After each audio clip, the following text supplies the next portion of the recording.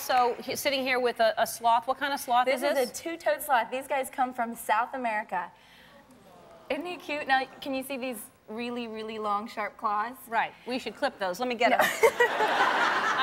And what's a two-toed sloth? Is there a three-toed sloth? There is this three-toed sloth. It's called a two-toed sloth. It has 3 toes, but it's got these 2 claws on the front feet. And those claws, actually, as you can see, he's hanging. That's what they do with their entire life, is hang upside down in a tree. They do everything upside down. They eat upside down. They eat upside down. Their organs are upside down, right? Their organs are actually switched. They're reversed so that when they hang upside down, they can function normally. But these guys will only come to the ground about once a week, and that's to go to the bathroom. They go to the bathroom once a week? Yeah. Because they have such a slow metabolism.